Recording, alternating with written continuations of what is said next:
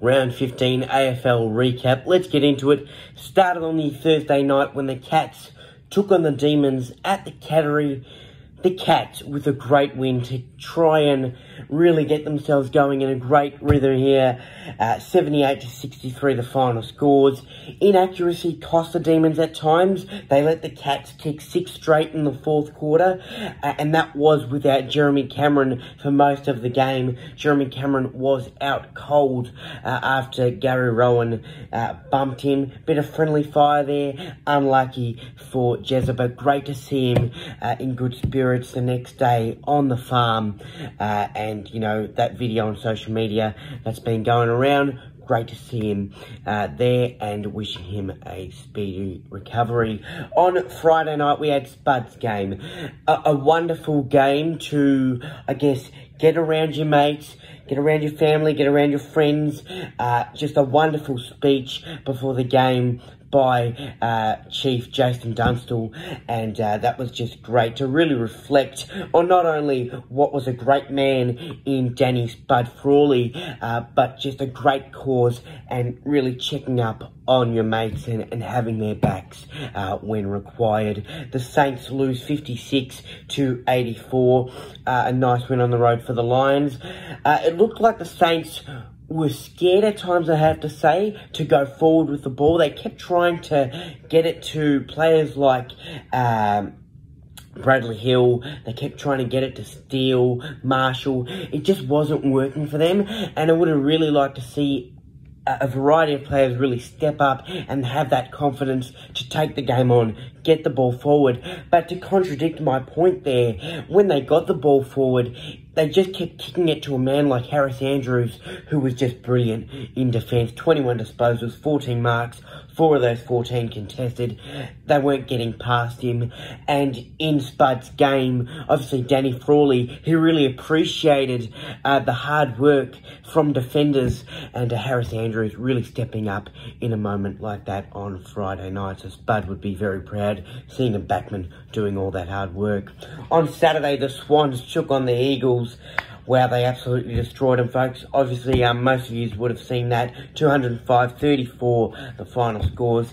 Second highest score by the Swans in their franchise history. Errol Goulding, 32 disposals, 3 goals. The Swans had a day out. The Eagles, on the other hand, you know, they're on the bottom of the ladder. And I know there needs to be change in that club, and I know they've copped a lot of criticism, but I feel like, and on the Sunday Footy show the other day, there were talks by Kane Corns and about the Eagles in his Volcano segment, and I want to quote Tony Jones. He said, I can't help but feel that you're, you know, dancing around their own grave here. And I felt exactly the same. I'm in agreement with Tony Jones in that statement, because not only Kane Corns, but we've seen a lot of the media really target the Eagles. And I know, you know, losing by 171 points is atrocious. And I know they've got to be at this standard at the AFL. And I know they've had a few injuries. And I know they've got their senior players there. But we've seen a lot of clubs go through rough patches. We've seen a team like the Melbourne Demons be rock bottom. No one wanted to know them. Their fan base left them. There was, you know, only a few in attendance at games. Melbourne were rock bottom, but then their players stuck around. Their youngsters stuck around. We see players like Petrarca now. We see players like Oliver now. They stuck to the bone, they stayed loyal, they won a premiership. And it took years, and it took a very long drought, but they got the job done. So I know the Eagles are in a rough patch, and I know there needs to be change, but instead of trying to really hurt them, and as Volcano in his segment targeted a player like Harley Reid, maybe he's got the mindset to try and stay loyal and be a premiership player and help this team out through thick and thin. The Fremantle Dockers beat the Essendon Football Club 93-61. Good win by Freo at Optus Stadium. They were up by 2 goals or so throughout most of the match, and they got the job done. On Sunday, the Pies took on the Crows. A very nice game of football. What a game of footy this was. The Pies winning 82-80 in an absolute thriller. Jordan Dawson got hit high late. He was bleeding. No call by the umpire. The AFL admitted that should have been a free kick. as I mentioned, it was a great game, end-to-end stuff. Both sides gave it their all.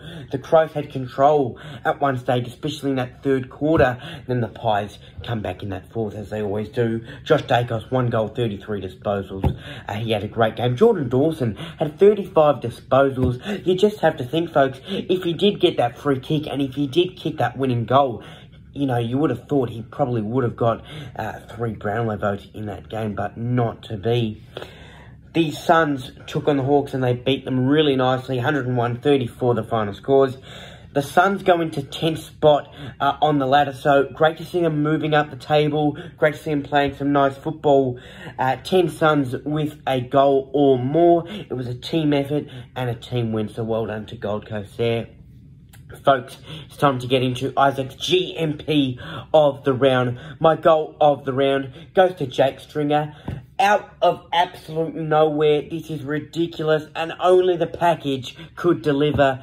A soccer shot on goal, and a bizarre one, and it went in, and all Jakey had to do was turn around and put the thumbs up to his teammates like that it was all too easy. Well done, Jake Stringer. That was absolutely ridiculous. My mark of the round, not much to choose from, I have to say, and it was hard to find one, but I did go with Mark Blitzarves from the Cats.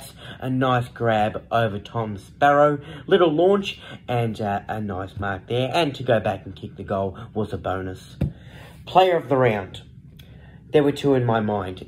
First of all, I was going to go with Harris Andrews, because I thought great work in defence, but to see the young man, and you probably know who I'm going with, Nick Dacos, it's just his impact in that fourth quarter. There were about 11 minutes left in the game. He was on the bench. They wanted to get him back on. He came back on. He immediately had an impact. And to see him not only working in the defensive zone, but really getting his chance in that midfield and still having an impact along players like Scott Pendlebury, along players like his brother in Josh Dacos. Gee, the Dacos boys, they're a brother duo like no other, and they're just so good together. 1 goal, 37 disposals for Nick, 2 marks, 5 tackles, 8 clearances, 3 inside 50s, 375 metres gain. And the crucial part in his stats for me was the 9 score involvements, really being that spark for this team, being that main facilitator at times, getting the ball forward, creating chances in what was a very close game of football at the MCG. Folks, what a round. And round 16, not far off, no more buys. That is absolutely fantastic because all 18 teams are in action. We've got 9 games of footy and it starts on Thursday night. The Lions taking on the Tigers at the Gabba. Going with a bit of an upset here, I've got the Tigers by 7 points. Gotta love footy. Like that recap and you want to see more of my content, remember to hit that thumbs up, like, comment, and hit that red button down there that says subscribe. Much appreciated. For more content, follow me on my Facebook page and also my Instagram page.